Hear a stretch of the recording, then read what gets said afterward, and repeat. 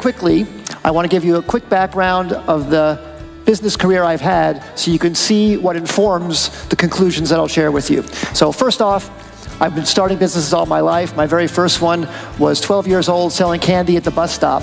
I took this little Pan Am bag, filled it with candy bars. The student store at school sold candy bars for 10 cents. I undercut them by selling them for 9 cents.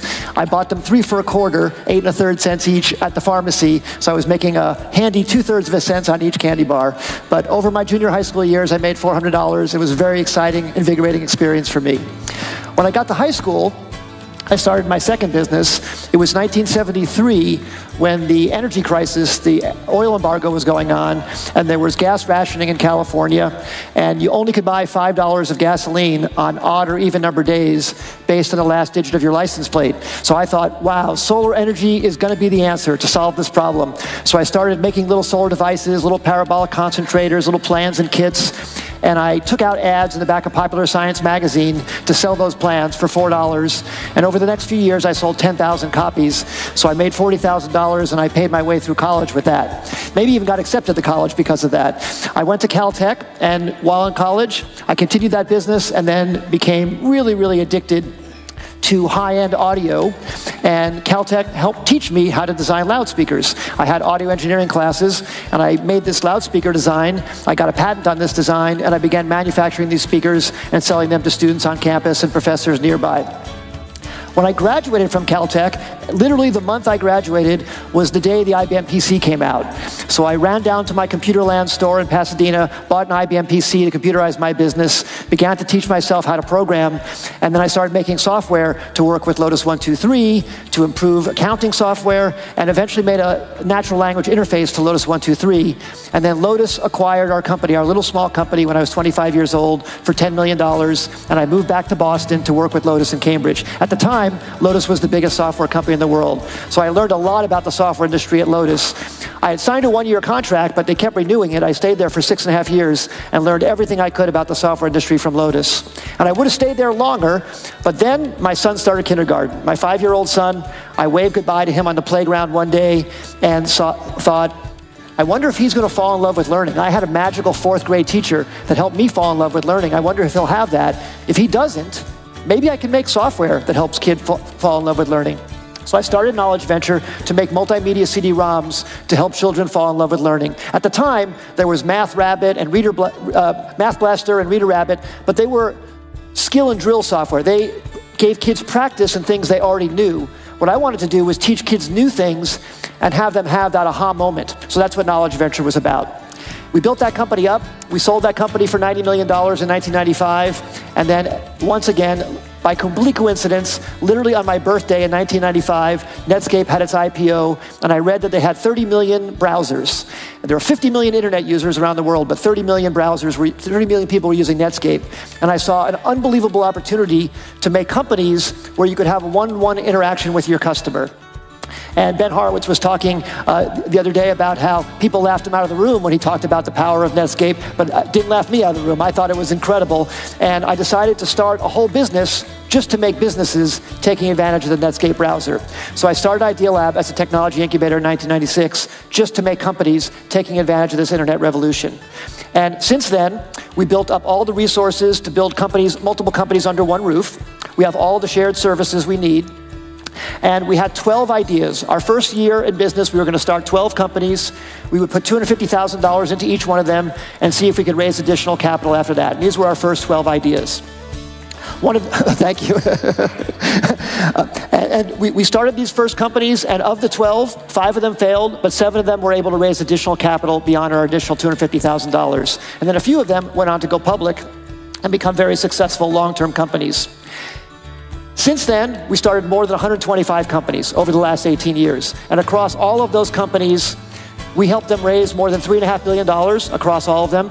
We had 45 successful acquisitions and IPOs. 7 of them turned into more than billion-dollar companies. We have 30 current operating companies, but if you do the subtraction, that means we had 50 failures. So we learned a lot from those failures. And that's what I'm going to try and synthesize for you today into some lessons about what works and what doesn't and what matters most.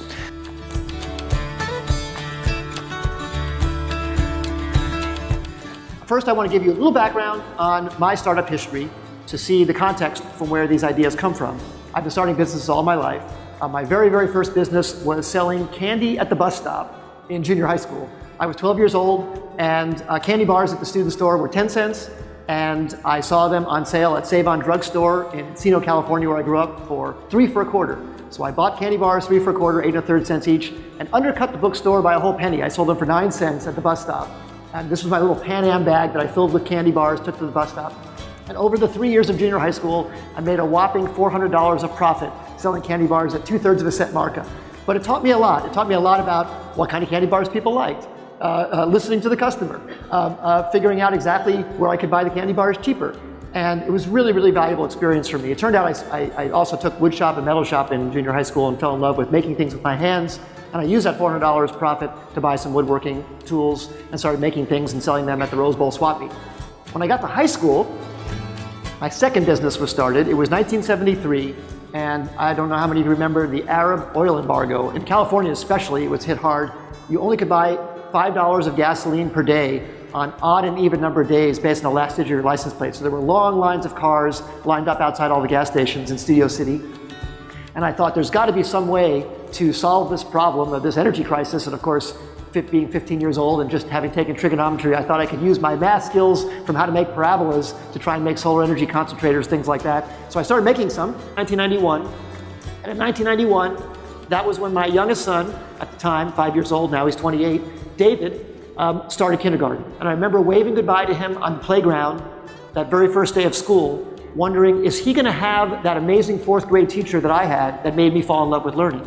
And I was worried he wasn't going to. So I wanted to make software that would help him fall in love with learning, and not just him, his whole generation, all his friends and everything, because what if he fell in love with learning but that wasn't cool? I wanted it to be cool for him and his friends. So I started this company, Knowledge Venture, and that's where I first ran into Jeff, because I ended up working with Random House.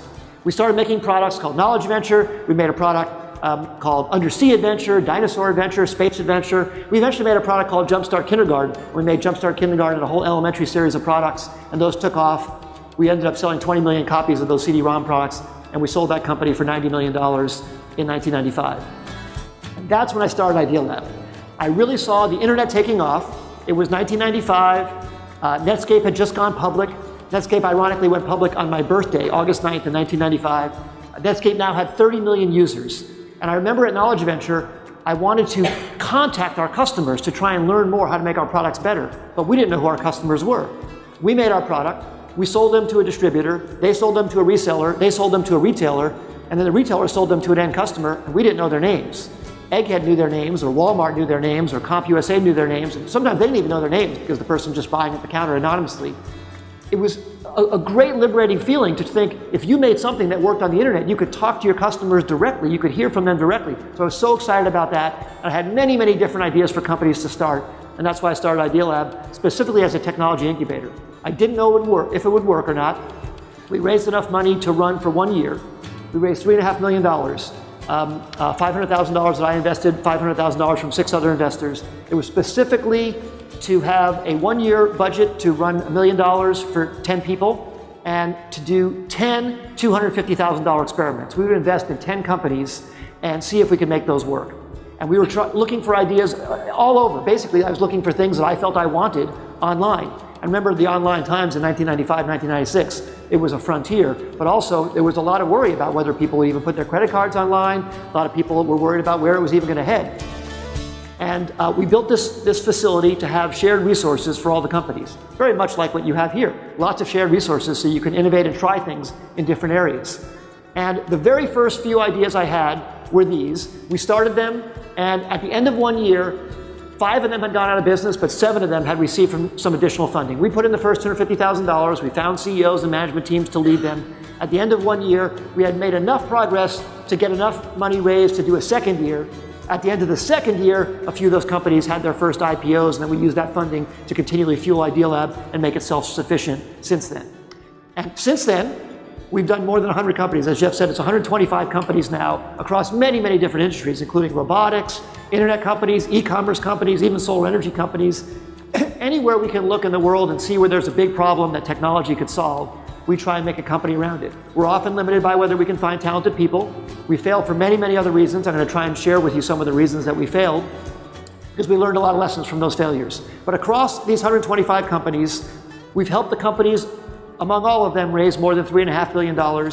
We had 45 successful IPOs and acquisitions out of that 125. We had 7 of them that reached more than $1 billion valuation.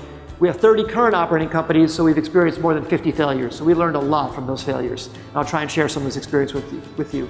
But the thing I'm most proud of, we created more than 10,000 jobs across all those companies, most of them in Pasadena, some of them now in New York and San Francisco and Los Angeles and in Santa Monica. We have some new companies that are starting in New York. We're now location agnostic, and we want to start companies wherever the talent is. So we take the ideas that we have, we put in the seed capital, and then we want to go wherever the people are. So now, across all that experience, what have I found most makes a startup successful?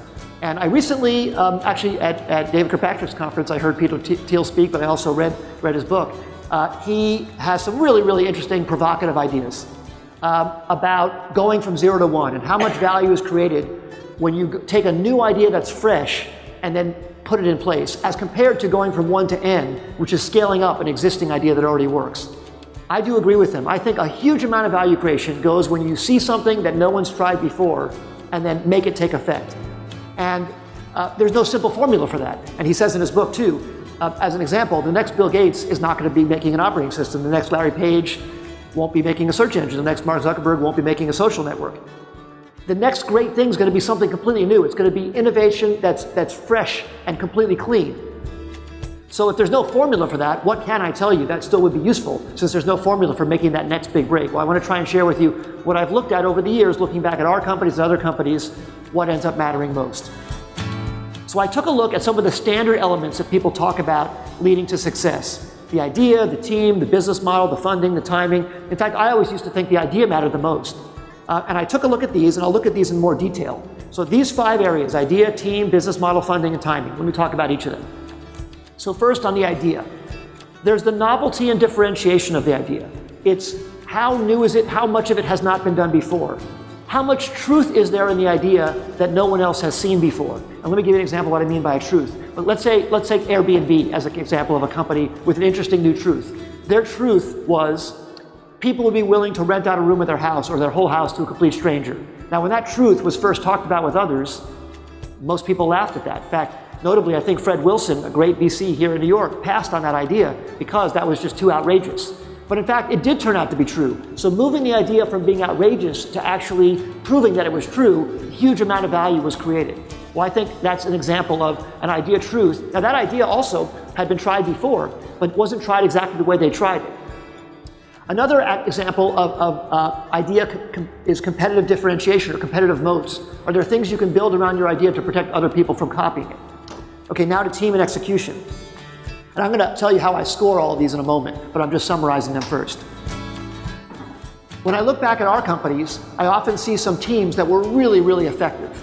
We once had a McKinsey CEO, ex-McKinsey person who was a CEO of one of our companies, and he was just very, very effective. He just really got things done. He plowed through barriers. Also, adaptability was another factor we saw in various of our teams. How much did they listen to new information? How much did they change in the light of new customer data? On the business model, some of our companies had a very clear path to profitability, very clear path to revenues. Some of them didn't. On the funding, some of our companies were able to raise a lot of money and some of them weren't. And on timing, some companies we had were way too early, some companies were early, and some companies were too late. So I tried to assess all of these things, and what I did is I looked at 200 companies. I looked at 100 of ours and 100 of other people companies, and I took a look at 10 outliers in each set. 10 companies of ours, 5 that turned out to be wild successes, worth more than $1 billion, and 5 that we thought were going to be worth more than $1 billion, but failed. And then the same thing for 100 other companies. We looked at 10 companies in particular, 5 that turned out to be wild successes that people didn't think were going to be wild successes, and 5 that turned out to be failures, but people thought were going to be wild successes. And I came to this conclusion. Here's looking across these 10 companies from Idealab and looking across these 10 companies from outside of Idealab. I'll come back to this in a moment. And here was the summary. Timing actually mattered the most. I was completely shocked to discover this. This is completely subjective. It's my own look at companies and my own evaluation. But let me at least tell you why I came to this conclusion. Timing mattered the most. Team and execution mattered second. The idea was actually third. The thing that I used to think was the most important thing. I mean, heck, I named it Idealab because I thought it was all about ideas. I thought the idea was everything. And in fact, it wasn't the most important thing. Business model was fourth, and funding was the least of the top five. And now let me try and explain these. So funding mattered the least, I think, because if you have a good idea, as long as you have enough money to get it out there, and if you find product market fit and find traction, you will find a way to get more money and get there, or you'll find a way to last if you have adaptability. So funding was the least important variable. It's also, in these times today, by the way, 2014 compared to 1995, 1996, or the other companies I started, when I raised money for Knowledge Venture in 1991, it was very hard to raise money. Today, funding is very, very easy to come by. There is so much money out there between angel investors and other investors. If you have an idea, funding is not the problem. To at least give your idea a try. It might be hard to get funding to scale, but that's probably if you're not achieving product market fit. Business model. The reason why business model came in second to last is because if you have traction, you can adapt a business model. You can add on a business model. Take Twitter as an example, or even Facebook. Facebook early on, people laughed at it because they thought there's no way this kind of a business model. It's making billions of dollars of revenue now because it's got trillions of page views and so much valuable insights on its users. So business model can be added afterwards. You don't have to have a business model at first. Now, I'm not saying it doesn't help to have one. That's not saying that you shouldn't have some of that thought in mind, but I just think it's much, much lower important. Next comes the idea. If you can still come up with an idea that really resonates with customers, and in fact, if you don't, you won't succeed, but it's not the single most important thing. I think it's very valuable to try and look for things that you're very passionate about, and I'll talk more about that later because I think that's necessary for success as well. But I don't think it's the most important thing. The idea alone won't get you there. And in particular, when I look back at our own companies and other companies, sometimes the idea had been tried before and didn't work, but then it was tried again and it worked. And I was trying to figure out, was it timing or execution? And that's why I concluded timing actually mattered more. Execution matters so much more than even the idea because, and it's kind of funny that I would even be quoting Mike Tyson in an article, talk about innovation, but Mike Tyson had a great line about fighting, which I think actually applies to this, which is everybody has a plan until you get punched in the face. I think it is like that in business. You have this whole plan. In fact, I remember when I used to start companies, everything was about writing the perfect business plan and coming up with a business plan, and having all the details and planning out 5 years and all that. And I learned what a joke that was because basically your first interaction with customers is like getting punched in the face. The customer straightens out everything and changes all your plans because they have their own ideas. You've got your idea, but they have their ideas about how to use your product or what they want. And that's why I think the team and execution, adaptability matters so much, because when you first get punched, you have to recoil from that punch and respond to it and listen to it and pay attention to it and then adjust your business after it. And that's why I think that's the aspect of the team that I think matters so much. But now timing. Why did I put timing first? Well, so many ideas need to be executed in their right time. I look back at companies that we had that they failed, and almost always, except for team and execution, they failed because we tried them way too early. The world wasn't ready for them yet. Or we were too late, meaning there were too many competitors already. So timing is a little bit of luck, but it's not only luck. You can actually look at the market and see if the world is ready for what you're making. And let me try and give you some advice on how to evaluate that and use that as a judgment factor in making a decision on a company. In fact, I'll go to the Airbnb example first, and I'll give some of my own examples too. The Airbnb example, many companies had made places where you could rent other people's homes before. Airbnb, the guys also made this product out of need. I don't know if you know the story about the Airbnb founders, but they were in San Francisco. They were from Rhode Island School of Design. There was a conference in town, a design conference. The city was sold out, and they decided to make some, they were broke. They made some extra money just by inflating an air mattress in their apartment and renting it out to people who couldn't get rooms, who were coming in town from, I think, Rhode Island for the conference. And it was very clever. It was born out of immediate need, but the timing was incredible because it was just as the huge recession was hitting. So this idea, which might have been tried many times but didn't work, the timing was incredible because people needed extra money very badly. So people were actually willing to rent out their homes in a way they might not have been just a few years earlier or even maybe 4 years later. So timing was actually a big factor in that company's success, not only the idea. And I look back on one of our companies. We started a company called Z.com in 1999. We saw all the companies that were happening on the internet, and we thought, well, right here, we were right in Los Angeles, so we're right in Hollywood. We thought entertainment was going to move online. In fact, video form entertainment. So we started a company, we put in $250,000 called Z.com. We raised $1 million and built an entertainment team to try and make short form online video entertainment content. It was maybe a forerunner to YouTube. And then we even raised $10 million built up a team of 100 people and started signing comedians to exclusive contracts. In fact, I came to New York, and I actually remember this was an hysterical meeting. Me sitting in a room with Chris Rock, trying to close him on being an exclusive provider of content to this little website, Z.com. He barely knew what the internet was. And I closed him. I gave him 5% equity and $1 million for a 5-year exclusive to everything Chris Rock did online. I signed Adam Sandler in a trailer at Descanso Gardens when he was filming a movie. We signed a whole bunch of great people. We signed 4 of our $10 million for exclusive content. We started making this content. People were downloading it and loved it. But there was only about 10% broadband penetration in 2000. To watch a video online, you had to do all this kludgy stuff to download codecs and plug in these weird things to watch video. So we had this great stuff that nobody could watch. We eventually were losing money, and in 2002 we reduced the company down to 45 people. In 2003 we reduced the company down to 11 people. Then at the end of 2003 we went out of business. And in 2004, Adobe comes out with their Flash plug-in video player, and the Flipcam comes out and everybody starts making a whole bunch of videos with their USB stick. And then 2 guys come and say, hey, we should make a website where people can share videos. Since now they're easy to view, broadband penetration had reached 40%, and then YouTube was born. I'm not saying that the YouTube guys didn't execute brilliantly. They got Sequoia's investors and raised a lot of money. They did a great, great job. But timing was incredible. We really blew that company by not sticking around until the timing was right. And we should have looked at the signals. We should have looked at the slow broadband penetration rate, slow growth, and survived until the elbow occurred in the ramp of that curve. So we could have looked more smartly at what the other signals were telling us. People loved what we were making, but they just couldn't watch it.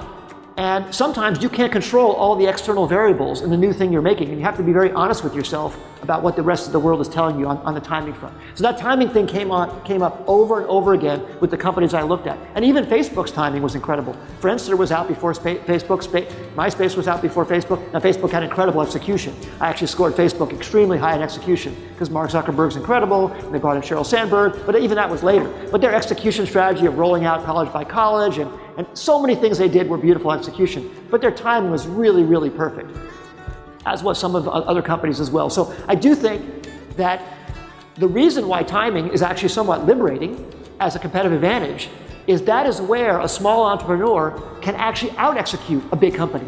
A big company is often lazy and lumbering and has inertia, and that's where an individual can time something beautifully. Obviously, they can also have a brand new idea where the idea is very powerful too, and they can be more adaptable. But the top 3 things, what's great about the top 3 things is those are the exact things that a small startup can beat a big company at. Big company has money and brand and existing customers and all that, so they have better funding, they probably already have a business model.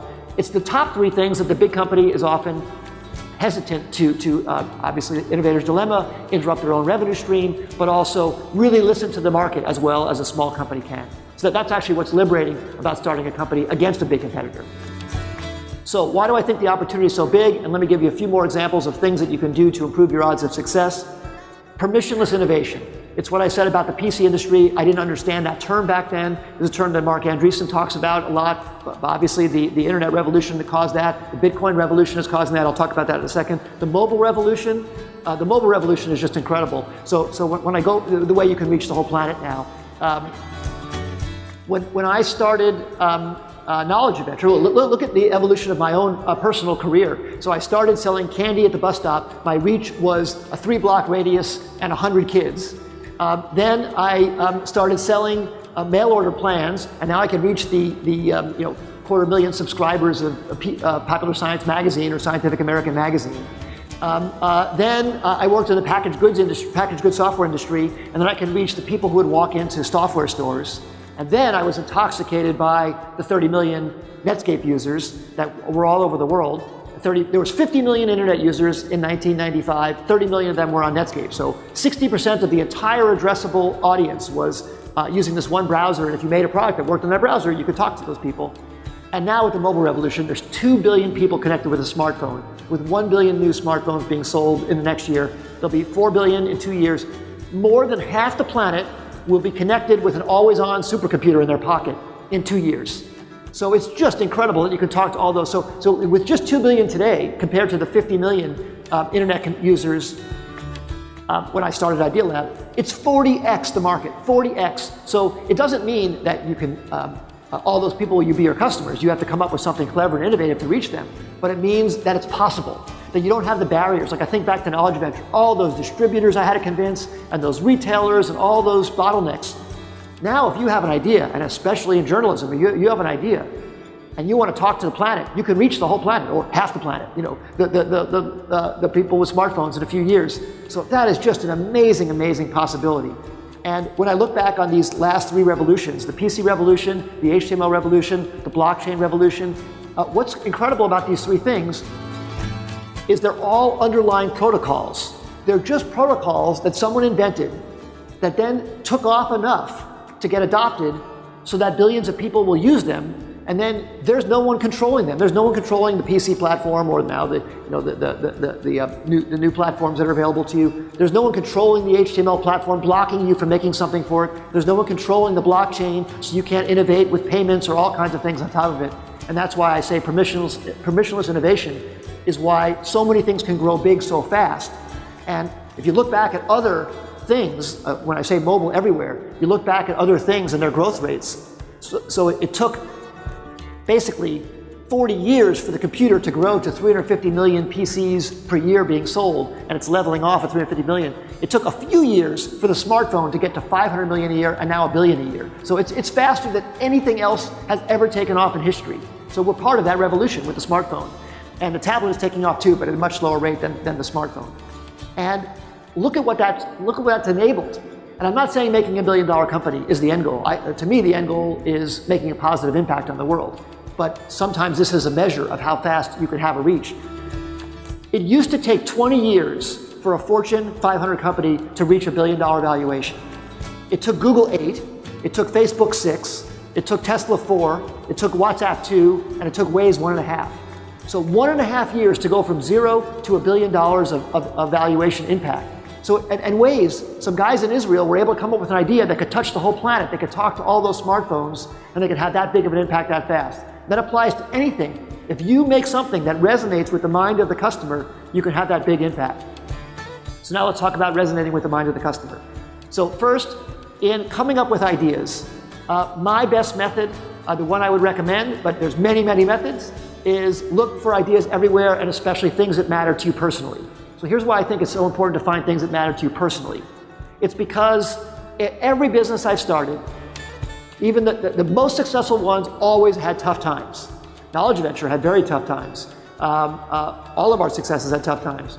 The only way to make it through those tough times, if it's something you're passionate about, it's the only way I think you're going to be able to live to that next moment and find that new turn, find that fork in the road to make the company successful.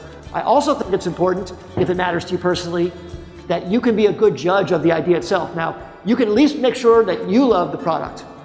It doesn't guarantee that other people want the same thing that you want, but I think there's a lot higher odds if at least you're a good judge. I often have people come to me and say, what idea should I make?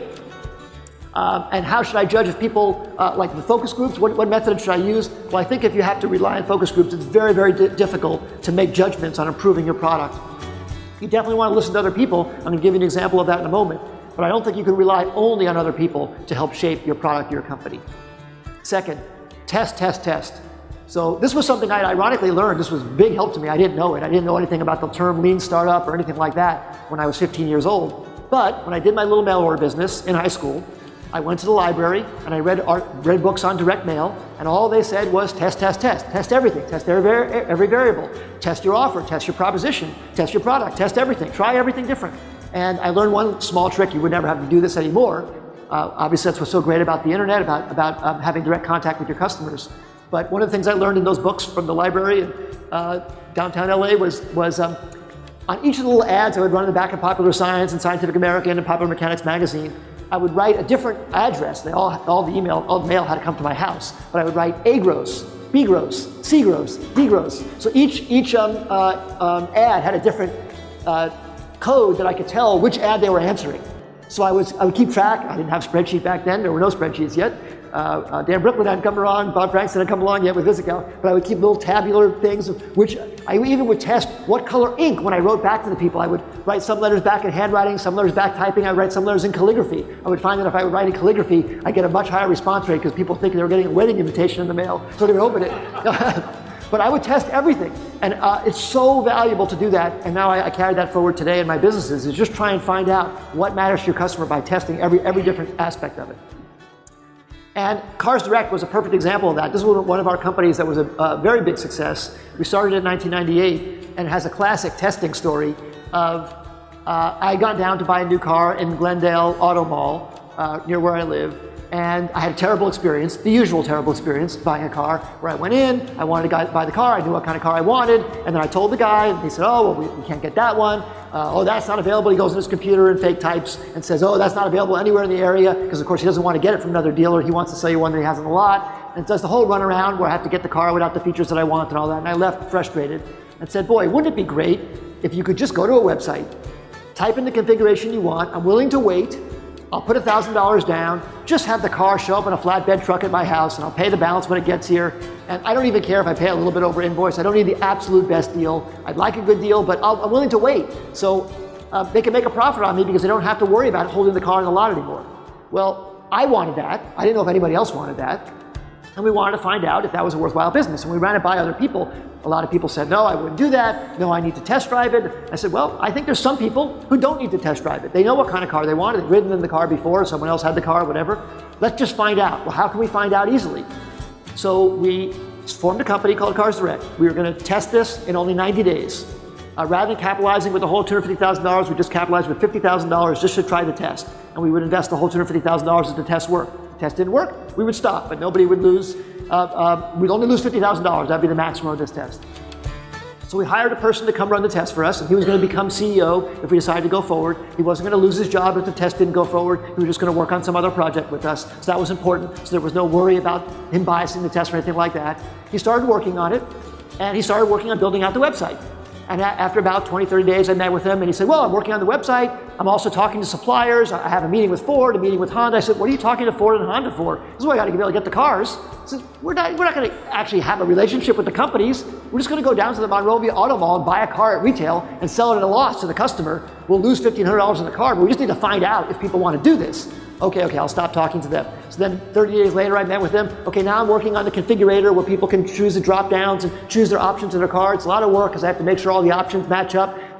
Some options are not possible, like you can't get the seat heaters. Don't worry about that. Just let the person type in what they want. We're going to have a person in the back, sort of like a Wizard of Oz, who's just going to be behind the curtain and just take the printout and just go down and buy that. If the car's not possible, write the person back. We'll tell them that's not a possible car. Stop building a configurator, which is a lot of work, and we don't even need that. So I kept on having to try to convince them, stop building things we don't need just to get the answer to this test. So like on the 80th day of this 90-day period, I said, just put the site live and let's just see what happens. So I remember on a Thursday, he put the site live. And I came in the next morning, I said, what happened? Did anything happen? He says, yeah, we sold 4 cars. I said, hurry up and turn the site off, because we were losing $1,500 on each car. And I said, but it worked. People put $1,000 in for a car, sight unseen. They want the car, we'll go buy it, we'll deliver it, we'll complete the customer experience, but I think we have a yes, this is a go. I think there's a company here. And that was an example of trying to find the minimal way to just get the answer to the question, does anybody else feel like I do? Like I wanted that, but I didn't know if anybody else would. Turned out the company was very successful. We ended up making supplier relationships. We ended up building a full configurator. That took a lot of time. We raised money. Eventually the company went public and was very successful. But it was just an amazing experience to try and even convince someone, just do the simplest thing to get the answer. And then I tried to take that away as a lesson for our other companies to always try and convince people. It's almost even if you have to write a line of code to get your answer, that's too much. Try and find your answer without writing a line of code. Sometimes you have to write code, but if you can do without that, try. Like sometimes we make mock-ups, almost like paper mock-ups or just screenshots. We make drawings and put them on an iPhone just so they look like they're on the phone and they're actually just, you're looking at the photo album and you're flipping through pictures just to see what people think. Of course, the ultimate is when you can take a credit card from someone or actually, by the way, we didn't even run people's credit cards through. We just needed to see that they typed in the digits of a credit card because we didn't care about getting the $1,000. We cared about seeing, would they be willing to give up $1,000? Did they think they were giving up $1,000? So that's another thing. You don't even need to take the money. You just need to find out would they have done it. So that's one thing I would say really important for ideas is really test them. And then finally, listen. This is the adaptability aspect. So the more you can learn from your customers, I think again, that's the core thing that you can do as a small company, as an individual against a big company is outlisten them. So I'll give you the example with Knowledge Adventure. We were making this line of products: dinosaur adventure, undersea adventure, body adventure, space adventure. We did space adventure with Buzz Aldrin. We paid Buzz Aldrin a fee and royalties to make a product with him. We had all these great products. We were very excited. Kids loved them, parents loved them, but they weren't selling that well. We were selling okay, but we were not profitable.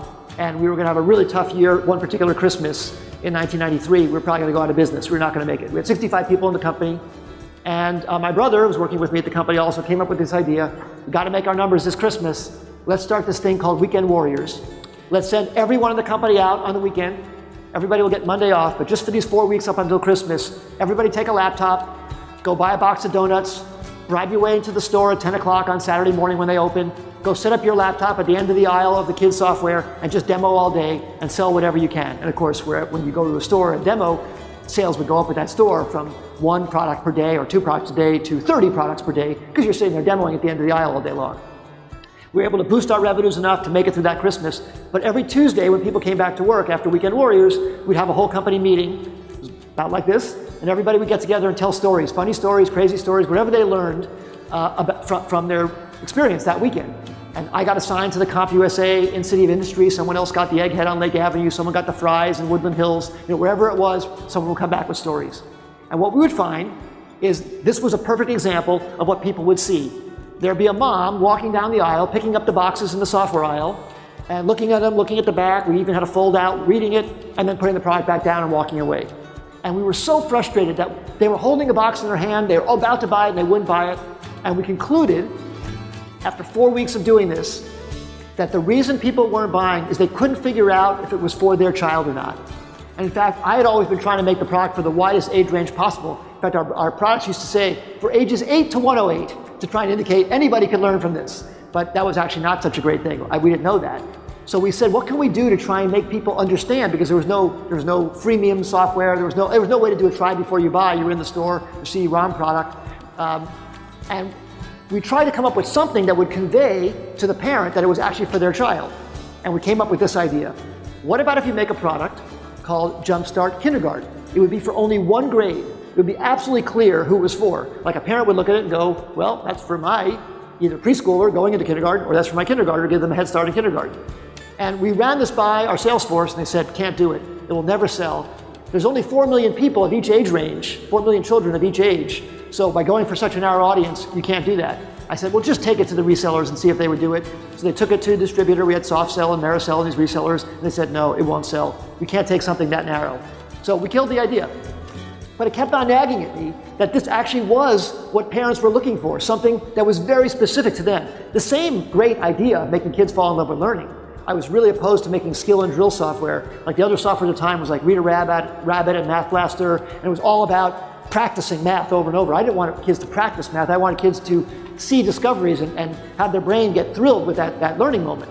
So I really wanted to do this. And despite everybody objecting, we had a little skunkworks effort in the company. We spent basically, again, $250,000 to make this product and just give it a try. We made the product. The sales force still objected. The resellers still objected. But I just made them take a production run of 10,000 units and put it in the store. And it took off like crazy. We sold 20 million copies. It took off like crazy because we eventually made the whole series. We went all the way up from kindergarten to 6th grade. We made a whole. So we basically took our old products and just broke them apart for more narrow age ranges. And this resonated with the parents, exactly. So this is the ultimate example of nobody told us to do this. In fact, everybody told us not to do this. But it was an insight that came from listening to our customers. And again, they didn't say it, but they were showing it with their actions. This is what a startup can do better than anybody else. Can be really in contact with their end user and really look at what's bugging them, really look at what's not working, and then try and come up with the insight to make a great business. And I think that's what's so great about the startup setup. And again, a big company might not be willing to take the risk. In fact, we were almost even too big of a company to take the risk. We were too worried about cannibalizing other revenues or too worried about rooting the relationship with our resellers. But you have to do that. You have to hear what the customer is saying. And acquiring complementary skills. So this comes to the execution part. After I graduated from Caltech, I had a lot of friends from Caltech. I hired all of them to work with me in my business. I hired a lot of people like me. And I learned when I was 35, much too late, but it took me a while, at Knowledge Venture, that I had to start hiring some people that were not like me. I had to get a CFO. I had to get a sales guy who could make numbers. I had to do all these other different kinds of talents. And the thing I learned was that there's this is a caricature of different personality types, but these different personality types exist in a company, and they need to exist in harmony. So let me tell you about these different personality types and how I think that relates to helping make a startup work more successfully. So there's the entrepreneurial type. That's the person who comes up with the ideas. And that would be the exaggeration. That's my skill primarily. I have the other skills too a little bit, but that's my main one. Then there's the producer. That's the person who has to actually make things happen. Get a product out, or sell it, or make the trains run on time. Then there's the administrator. That's the person who has to organize everything to work like clockwork. And then there's the integrator that has to make those other people work together, because those other people usually hate each other's guts. Because those people really come from such a different mindset. And the example I would give, it would be if those 4 extreme personality types were sitting here, and let's say there was a scratch on that window over there, the producer would look at the scratch and say, boy, there's a scratch in that window, we better fix that. And the administrator would say, there's a scratch on the window, we should make a form, and whenever anybody sees anything wrong, they'll fill out the form, we'll put them in order, and we'll go through them in exact order and take care of them.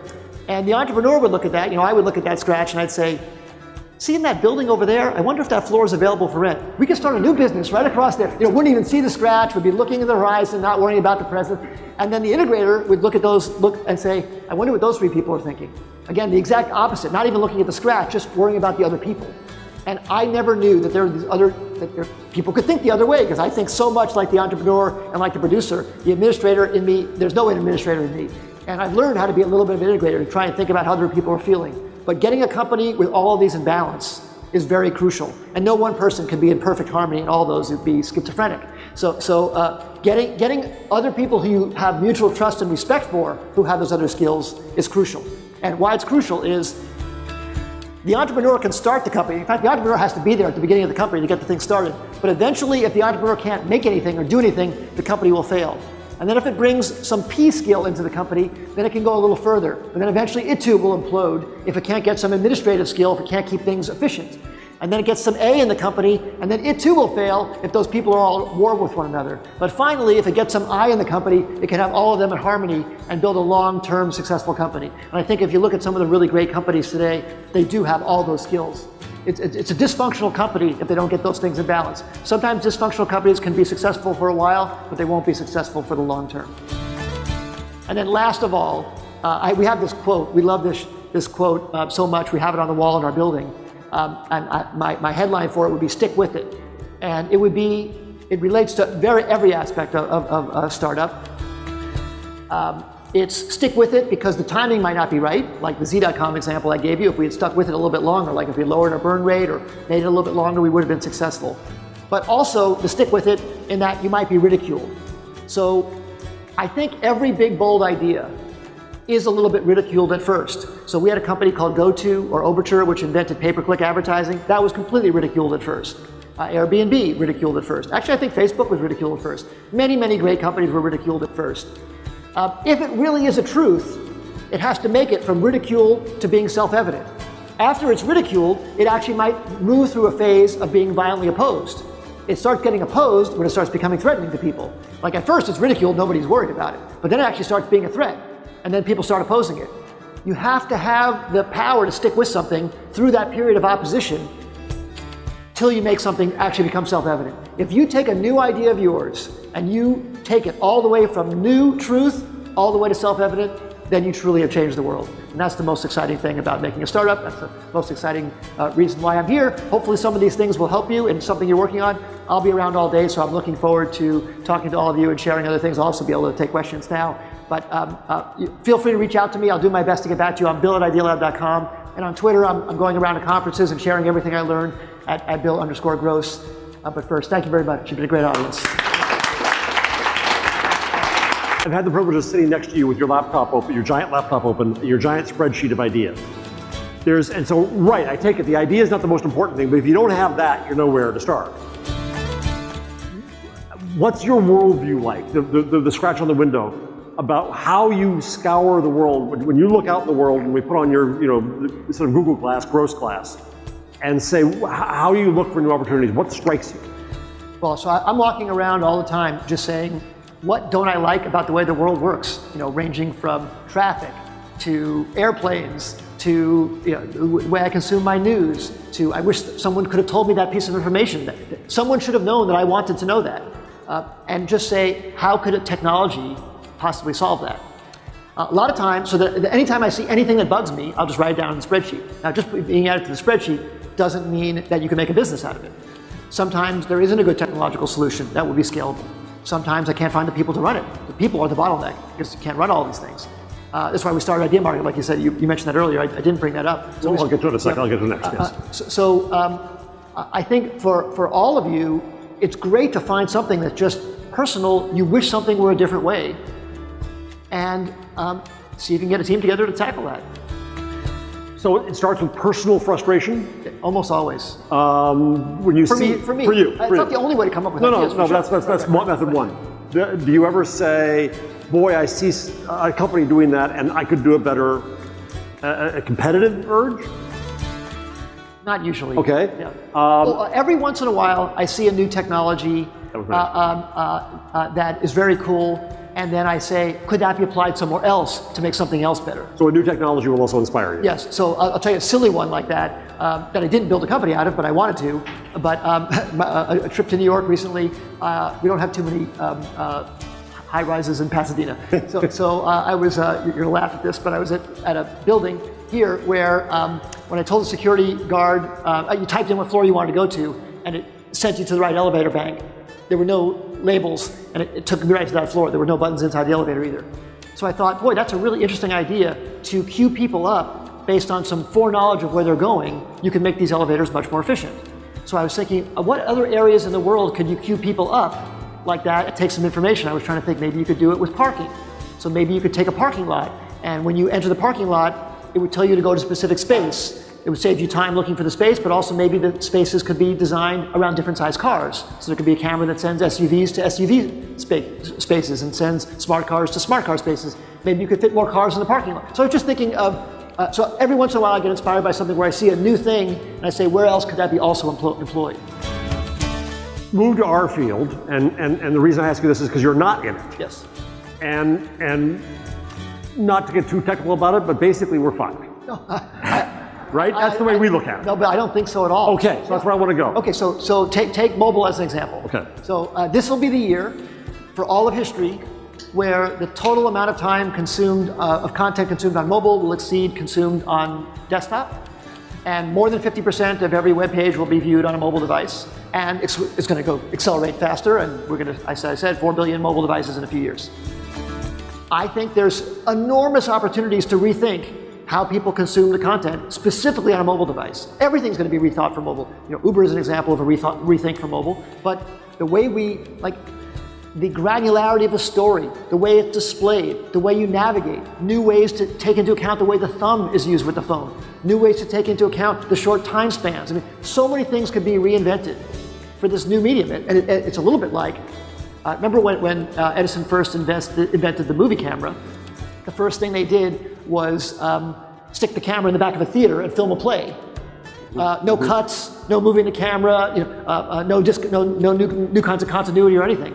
Well, we're still pretty much in the phase. It took 10 years before they took the camera out and started making cuts. People screamed when they saw trains coming at them and all the surprising things that happened when you move the camera around. And we're almost in that phase where it's only less than 10 years since the iPhone. And the idea that people haven't completely rethought the mobile experience yet. They're still mostly porting big screen down to small screen. Right. So I think there are opportunities to completely rethink the analogy to moving the camera. Well, so my last question before I go out here is you started with relationships. And I think mobile is an important relationship machine. And when you and I have talked about this, you have a company that you were nice enough to involve me in called Uber Media. Yes. Right? About mobile as a way to get signals and to know someone's context. Yes. Does that spark any ideas of news and information and informing people? Absolutely. Well, people are using the signals of the mobile device in advertising, where you've been, where you are at that moment, how fast you're moving, are you walking, are you running, are you jogging, are you on the train or whatever. The kind of place you're in, the fact that I'm in this location right now, that GPS could determine something about me because of what's surrounding me. There are so many things that could be tailoring content the way ads are trying to be tailored. And I think people appreciate it if the ads are a little bit more targeted, but people would really appreciate it if their content were more targeted. So I think there are huge opportunities to use this device that we carry around with us all the time now is an amazing sensor that is a story of our life like never before.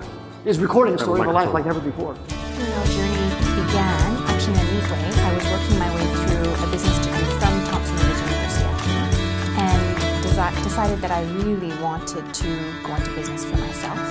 So a year before I graduated with my undergraduate degree, I opened my very first business, which was a Booster Juice franchise. And that was tremendously successful.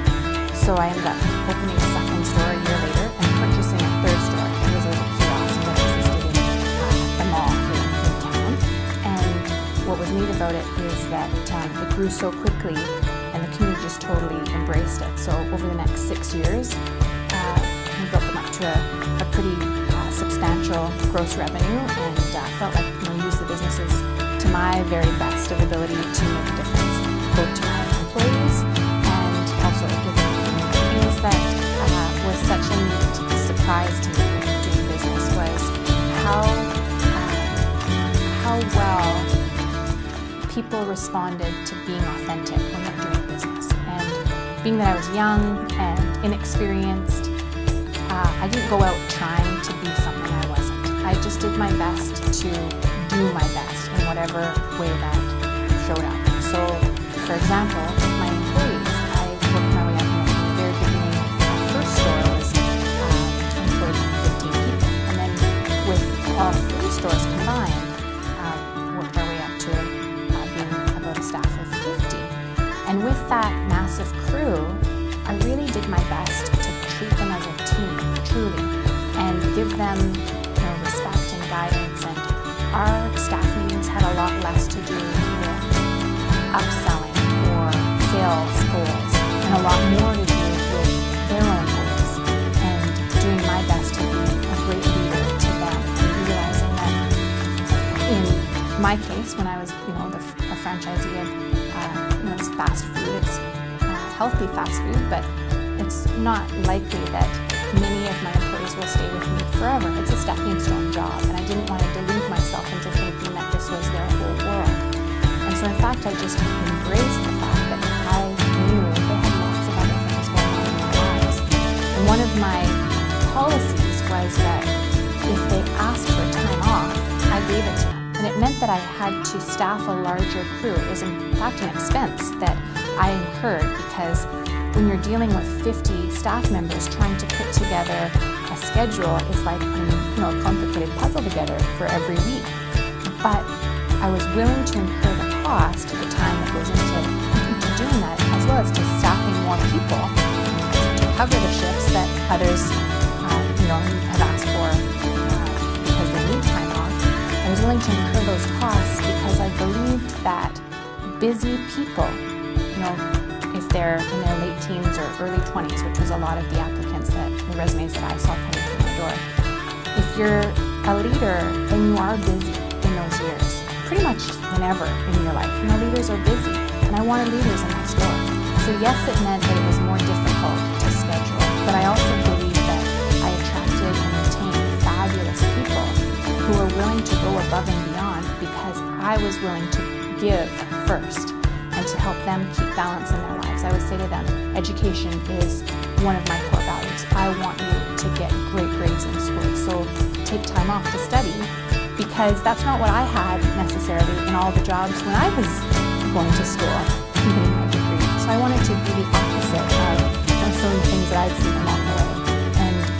And then another initiative was our Acts of Kindness program, where I paid every single staff member to come in and do a 4-hour shift where they'd show up in their uniform, and their sole responsibility for those 4 hours was to do random acts of kindness for neighboring businesses or for their team members. Their job was, the only requirement was that they weren't allowed to do regular smoothie making duties. They couldn't do their regular job. They had to find creative ways to make other people's day. And that program was one of the most fun times in running the business, and I can honestly say it was the first time I truly felt successful, even though they were, the stores were bringing in close to $2 million a year in revenue, and one of them was the busiest location within the franchise in British Columbia, number 6 across all of Canada. There were some great numbers that were coming in, but the financial side wasn't the thing that made me feel successful.